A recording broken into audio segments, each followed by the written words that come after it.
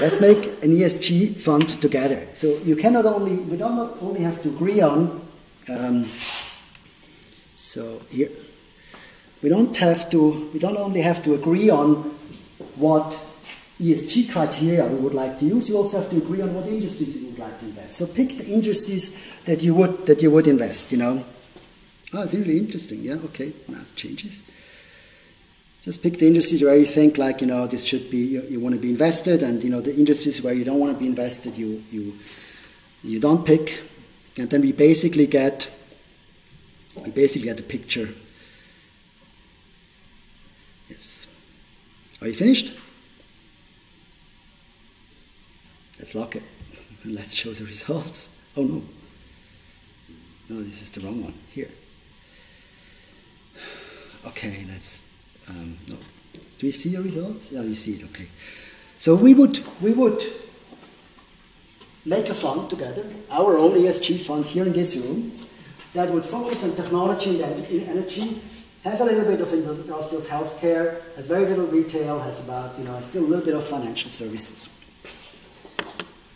Now the next question is, you know, try to picture that. This is our fund. We execute this. We use this as a weighting for the industries on top of the ESG factors. Let's go to the next questions.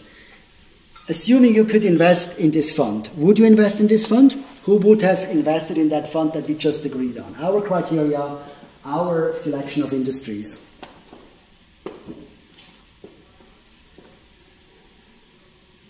So someone would not invest. Most of you would invest. It's probably one learning here is already, if you do something yourself, you're much more likely to invest. It's actually my point that I want to make for today.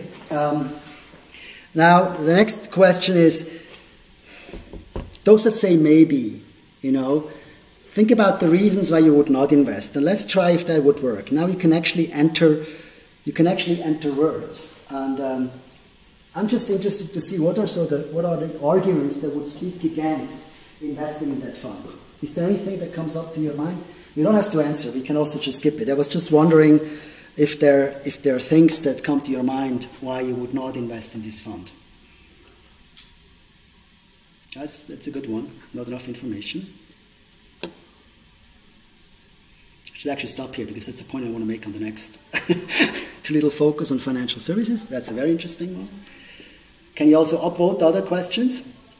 I think you can. I don't know if it works. Maybe not. Energy market is not spatial, not specific enough. Field that I want to exclude. Negative screening. You would like to add that. Sectors don't say that much. There are several companies. For me, real estate is more important, not clear if really sustainable. It does not only depend on the industry, but also on other factors. Too little focus on financial services, not enough information. Technology is a very broad term. I keep it broad because then it's a lot easier to answer it in a session like that. Let's go out there into the market and where's our here and look at real examples. I went to BlackRock, which is the largest ETF provider of ESG funds. I searched for equity, you know, I can invest in equity, sustainable, you know, funds basically for Europe. This is what I selected. And to my big surprise, there are only 5 funds. Maybe I did something wrong, could be.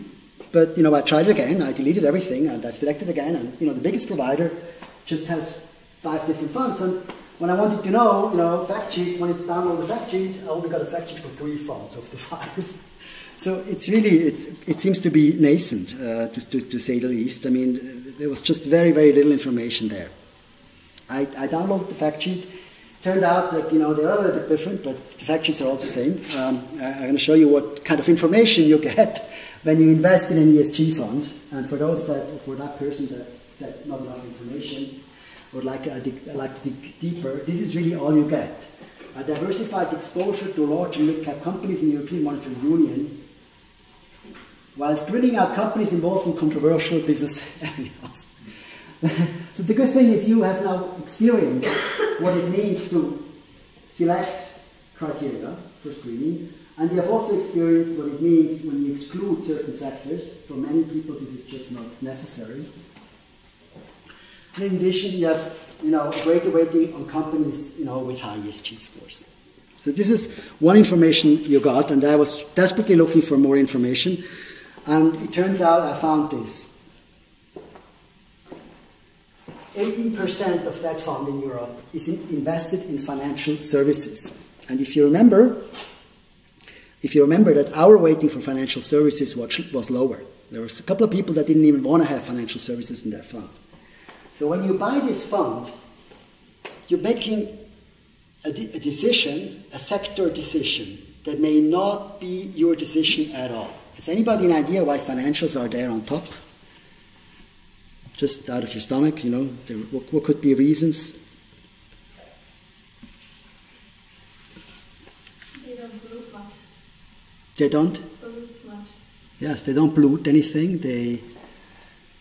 For them it's very easy to promote social issues because they have all rich employees, so they can promote women a lot better than others, of course.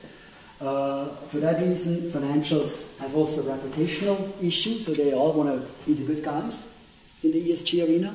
So you get a lot of companies there, a lot of companies in the financial sector. And if you go to the technology, which for us was dominant, and energy, it's only 5% in energy. So you're getting something completely different than what you think you got yourself into.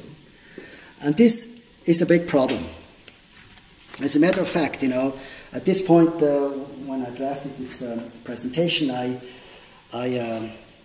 thought, by now it should really be clear you have to pick the stocks yourself. Because, you cannot rely on ESG scores, and you cannot rely on funds that have been created based on those ESG scores, because they are decisions about industries and regions and companies that may not be the same as yours. And then I anticipated then that somebody would say, buy an index fund. And that reminded me of my very early days when I had to defend my approach of self-investing, self-picking of stocks.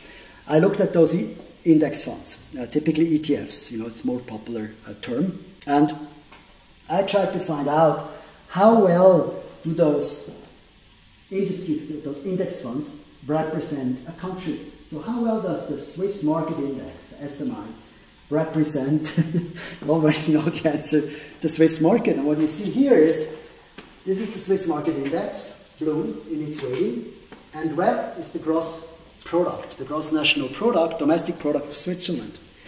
It basically means when you invest in the Swiss market index, you have more financials, you can actually not see that, more financials than you think. You have a lot more healthcare. So it should actually be not called the Swiss market index, it should be called the Swiss healthcare index, plus a little bit of industrials and banks. This is really what it should say.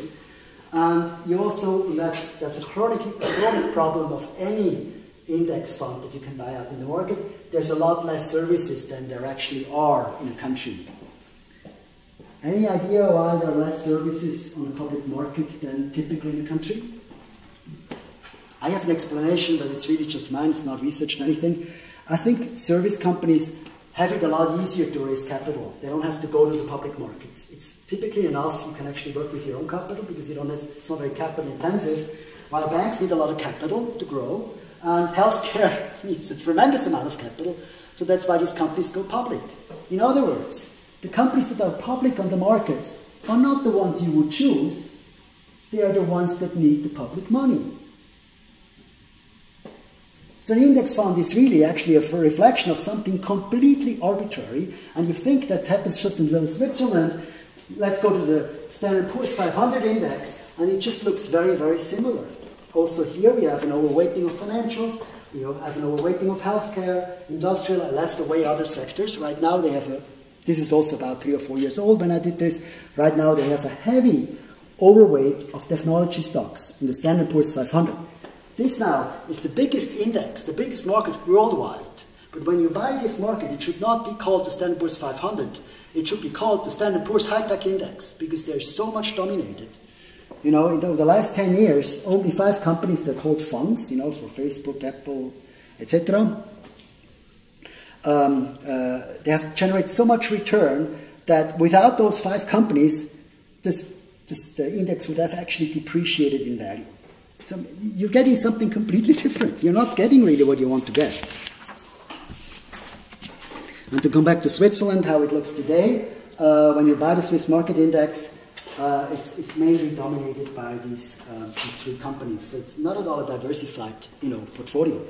If you go to your bank and you buy this as your portfolio, they will probably give you a call and say, you're too heavily exposed by the index fund. They will probably say, you should not just focus on 3 stocks. You should have more of an equal weight approach to investing. And this is actually something you cannot do with indices, because indices are always weighted by market capital. So you will always get the stocks that have a heavy market capital in an overweight. That you would never do. If I ask you now, how would you weight your portfolio? Something I've thought about, how would I weight my portfolio, and you probably haven't, so I think you might answer. I would probably weight it by the profit they make, for instance. Companies that make more profit have a higher weight. Or I would weight it by the sales they make, or by the number of employees, or the number of invested capital. I would never come to the idea to weight a portfolio by the price of the stock. It's just something totally unnatural. And why do you think that happens so much with funds? It's also an easy answer. It's a lot easier to make a financial product if you weight the stocks by market cap. Does that have anything to do with you? You're getting closer and closer to your personal sustainability? I don't think so.